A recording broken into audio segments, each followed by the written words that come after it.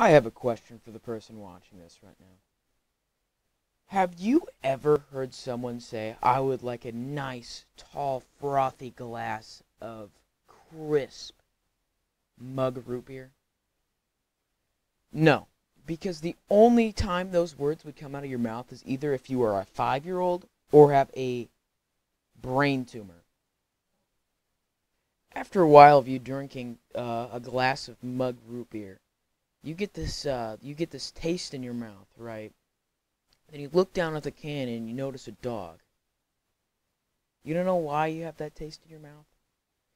Because you realize instead of putting root beer in it, they just used the dog's piss and shit. So the solution to my problem here is to get the CEO of Mug Root Beer, which is this guy. Whoa, this guy sends chills down my spine. This guy already looks like he molests babies.